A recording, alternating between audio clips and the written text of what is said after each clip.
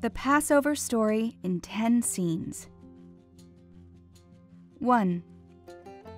Long ago in Egypt, a mean ruler named Pharaoh makes the Jewish people slaves. They are forced to do hard work, building cities and pyramids. 2. Pharaoh orders all baby boys born to Jewish families to be taken away. But Moses' family floats baby Moses in a basket on the river. Moses' sister Miriam watches over him when Pharaoh's daughter finds the baby and brings him to the palace to be raised. 3. The Jewish people don't like being slaves at all.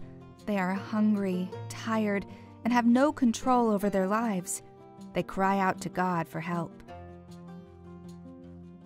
4.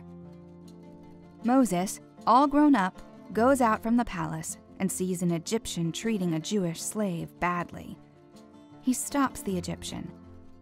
Now Moses feels that he too is Jewish and runs away from Egypt. 5. Moses is herding sheep when he notices a strange bush. It's on fire, but not burning down. Amazing!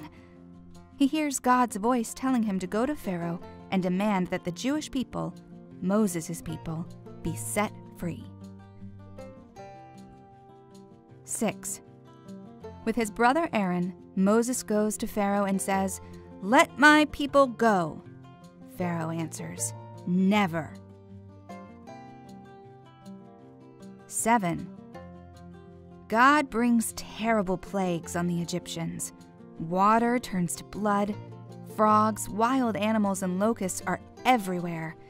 People and animals get sick. Hailstones fall from the sky. Everything turns dark.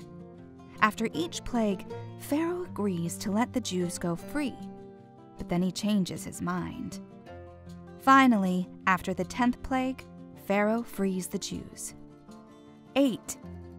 The time has come. With great excitement and nervousness, the Jews pack their things and rush out of Egypt. They go so fast that the bread they are baking in celebration doesn't have time to rise. 9. The Jews think they're safe, but when they reach the big sea, they hear Pharaoh's army chasing after them. Pharaoh has changed his mind again. The Jews are trapped, but then a miracle happens. The sea opens up so the Jewish people can march across between two giant walls of water. 10. The sea closes up. The Jewish people are free. They sing and dance and celebrate. At Passover every year, we remember the miracle of freedom.